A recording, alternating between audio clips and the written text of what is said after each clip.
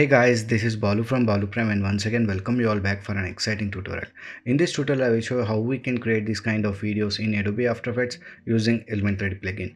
So hope this tutorial will be useful, and by the end of this tutorial, if you have learned anything new from this, please click on that like button, do share this content, and if you are new to this channel, consider subscribing my channel and support me. So further without any ado, let's begin. So here we are in After Effects. Now let's start this by creating a new composition. Further click on this new composition. Go to this preset options. I am selecting HD1080, which is a full HD resolution with a frame rate of 24 and duration of 10 seconds. Hit OK.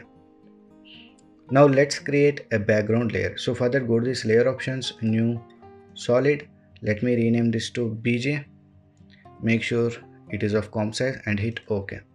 Now come to this effects and presets panel here. If you're not finding this effects and presets here, come to this window and enable effects and presets and look for gradient ramp. Select this gradient ramp and drop it onto this background layer. So in end color, I will change it to red.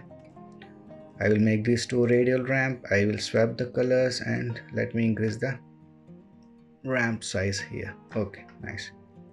So now let's create another solid layer for Element 3D. So again go to this layer options, new solid. Let me rename this to element. Okay. Now again in effects and presets, look for element. So select this element and drop it onto this element layer. Okay. Now let's import our image onto this project panel. So for that, right click here, come to this import, select your file, or else you can directly drop your image onto this project panel. So make sure the image which you are using should be in PNG format, that is transparent background. Now again select this image and drop it onto this timeline just above this element layer. So here I got this dollar symbol which is in PNG format. Now select this image layer from timeline, go to this layer options and auto trace. So we got a new layer created with the name auto trace. So now we can hide out both the layers now. Select the element layer, come to this effects control, expand this custom layer, expand this custom text and mask, and in path layer 1, select this auto traced layer. So select that one and click on scene setup. So we got a new window open to work in Element 3D. So now as soon as I click on this extrude button, you can see we got that dollar symbol in 3D. So if you want to increase the extrusion, we can do that. Select this bevel material, increase the extrusion like that. Here we can change this edges and bevel size. Just play with the different values here to get different look. And if you scroll down and enable this bevel outline, we will get only outline here. So check out these different values and try out different properties here to get different looks. So I will be disabling this bevel outside. Nice. So now let's add some materials onto this symbol. So if I come to this presets, here we will get some default materials. So come to this physical. So here if I want to select anything, just select, drag and drop it onto this 3D model, we will get that material. So for suppose if I want to use this, simply select, drag and drop it. So you can see we got this gold material here which is looking good. So I'll be leaving this to here only. So if you want to change the look of this material here, we can do that by changing the environment. So if we click on this environment tab, we'll get some default environment maps while installing this element plugin.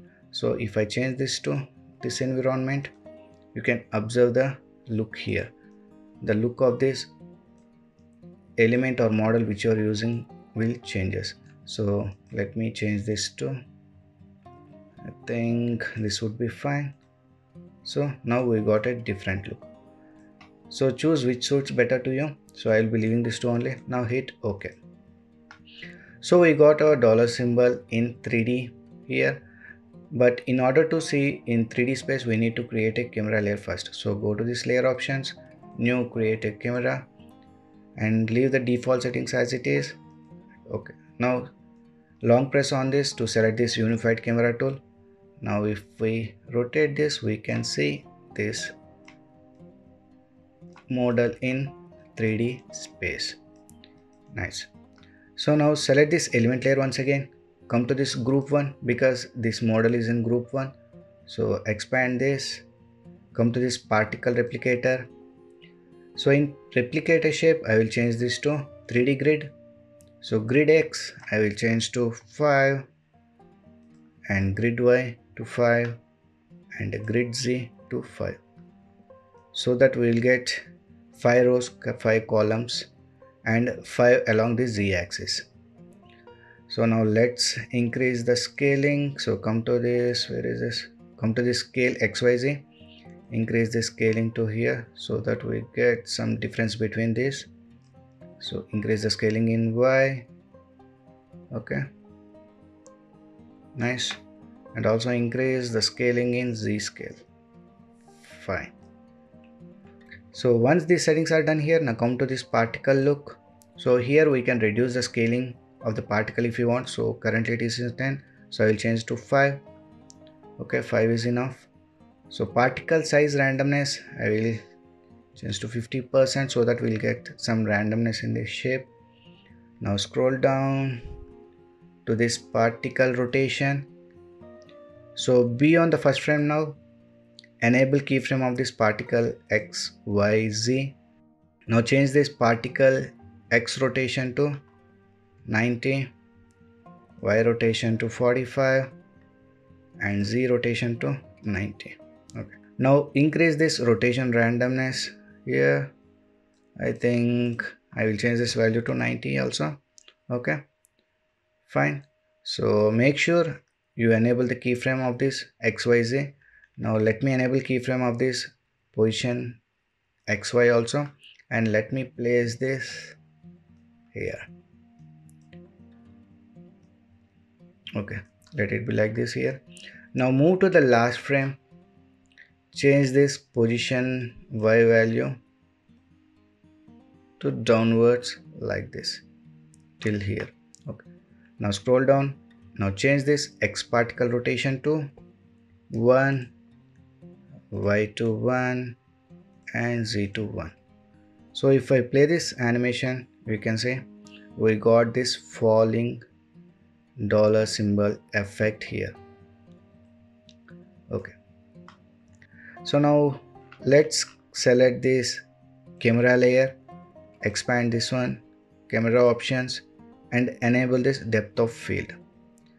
Now let me increase this aperture value to 100 and let me increase this blur level to 250 and let me play with this focus distance to I think 1500. Okay, nice.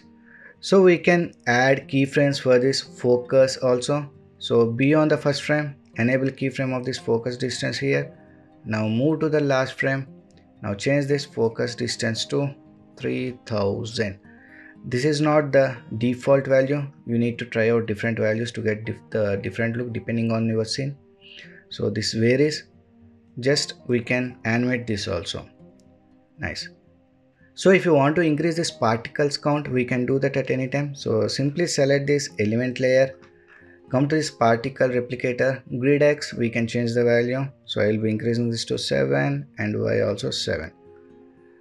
So in this way we can create this particles falling effect in Adobe After Effects using Element 3D plugin easily. So hope you guys have learned something new from this tutorial. If you have learned anything new, please like, share and subscribe my channel to support me.